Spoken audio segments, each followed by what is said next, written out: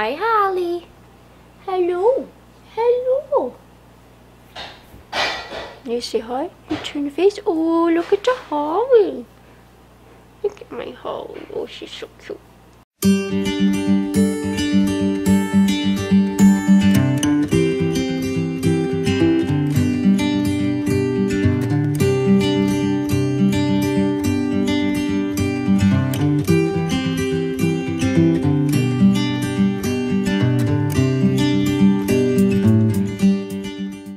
Hey guys, it's Maggie, and today's video is a requested one from somebody who commented a few videos back, I think, on how I get my nails to not look so terrifying. My nails, unfortunately, I think I'm missing some sort of nutrient or something. My nails tend to break as soon as they grow, and they peel off, and they're really just not very pretty. So I do my nails. They look a lot nicer. Zach loves them because they're great for back scratches. As you can see, they're very pointy. So I'm going to show you how I go from short, not very pretty nails to long and luxurious, pretty, whatever you want to call them. So stay tuned. Alright, I'm going to start by showing you all the items that I use for my nails. I got all of this online, and I got it for not too pricey an amount. So, you know, I don't like to spend a lot of money on manicures, and that's the whole reason I do them at home. And that allows me to change the color or the shape or whatever I want a little bit more often than if I were to go to a salon. Alright, so for the nails, I use these fake nails. They are stiletto shaped. They're huge. Some of the nails are actually that size. If you can tell, I have very, very tiny hands, so I have to use the smallest size. I don't even think I go into the bigger ones are up here and the smaller ones are down here. And this has a ton of them in there, so this will last you a very long time, and I believe that this was around $7.50, $8 on Amazon. Alright, let me open it up so you can actually see the nails in here. They're just clear.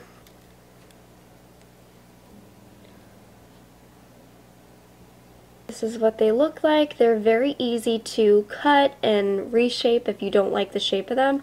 They're a little bit too long for me, so I do cut these and file them down. To get these babies to stick, I will use some nailing glue.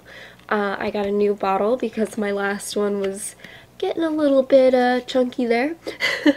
But I find that this works the best for my nails. My nails tend to be very peely, and nail polish really doesn't stick to it too well because they're so flexible and weak.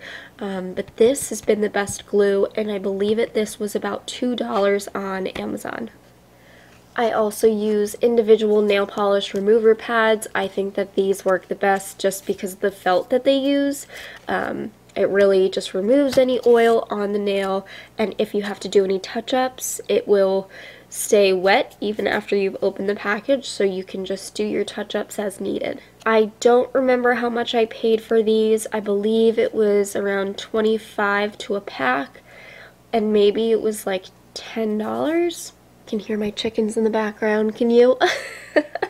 For nail polish, my favorite brand has been Color Club, which is, I think it's sold at Walmart, but I buy mine online.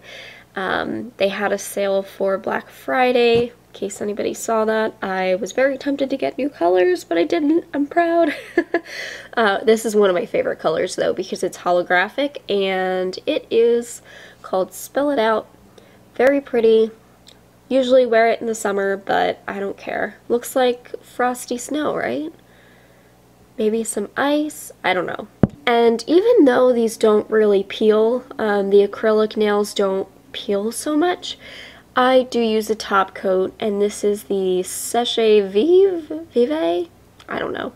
I am due for a new bottle of this because it is a little bit, I don't know, a little bit sticky there, but it's still working, and I believe that I got this at Sally Beauty.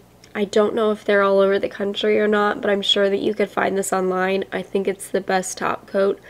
And it tends to dry really quickly, even on regular nails, but on the fake nails, the polish and this tend to dry super quick. And the last thing I'll use is an emery board. This is one of those glass ones.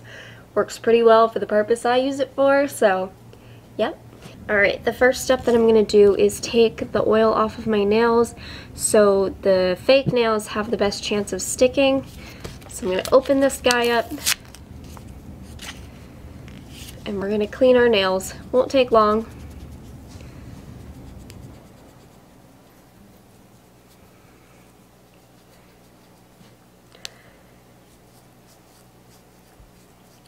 Alright, I'm just going to set this little pad aside. Like I said, it stays wet for a decent amount of time, so just in case, I'm going to put it over there. Alright, everybody does this a little bit different, and there are so many methods to do this. I like gluing the nails on first because I think that it just makes it easier when I go to shape them and paint them, but some people like to just kind of temporarily place the nail on, shape it, paint it, so they don't have to wait for them to dry. That all works pretty well, but I'm going to glue the nails on first, cut them, shape them when they're on, and then finally paint them. So of course I use the ittiest bittiest little tiny nails. They're super cute, and even then they're kind of big. Can you see that? It's a little bit big, but I make it work. So I'm going to glue all of these on to my nails, and I always do a drop of the glue on my nail and then a drop of glue on the fake nail, and that tends to give the best bond.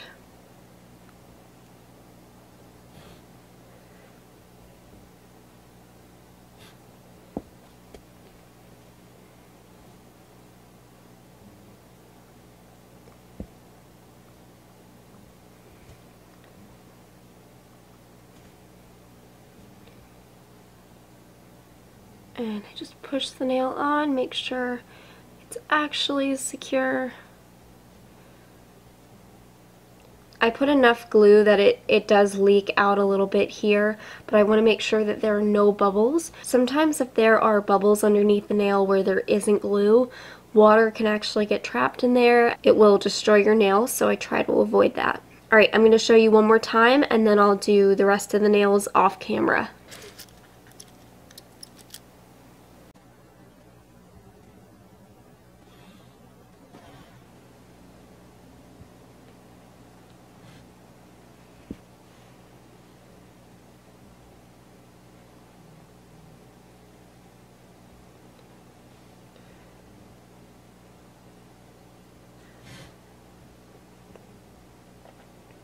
Alright, so my nails are all glued on and they're super long, so we're going to shape them. Let me just move this out of the way.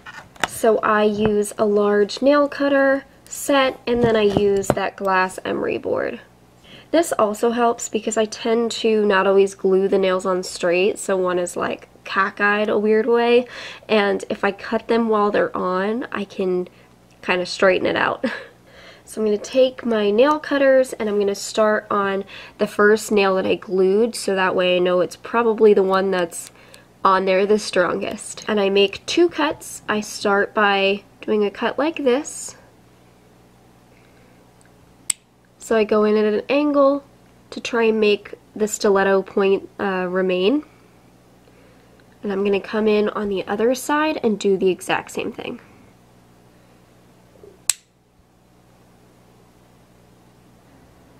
So if you can see that, I still have the stiletto point, but the nail is so much shorter and so much more comfortable now. And then I just file it because the point tends to be very pointy and you could stab somebody with it.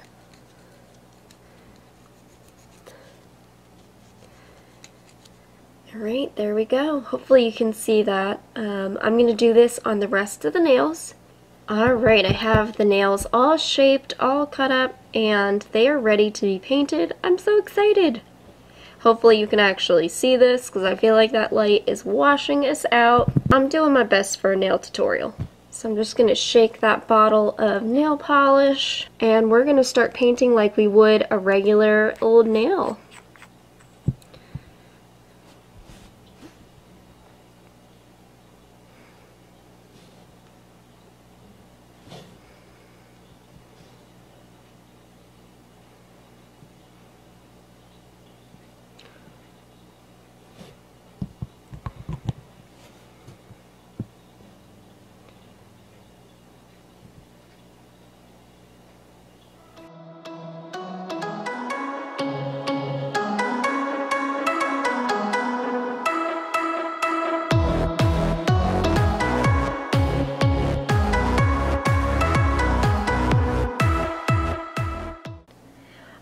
Alright, I let my nails dry for just a couple minutes. Like I said, they dry a lot faster when they're on the fake nail than regular nails. Maybe that's a me thing, but that's what I've noticed. So I'm going to come in with my top coat, that Sassy Vive whatever, and I'm just going to do a top coat on all the nails, and then I'm pretty much done. I just let them dry and I'm good to go. Alright, I hope that you enjoyed this video, and if you have any ideas on how to make your nails healthier or how you kind of do your own manicures, let me know in the comments below, and I will see you all in the next video. Bye guys!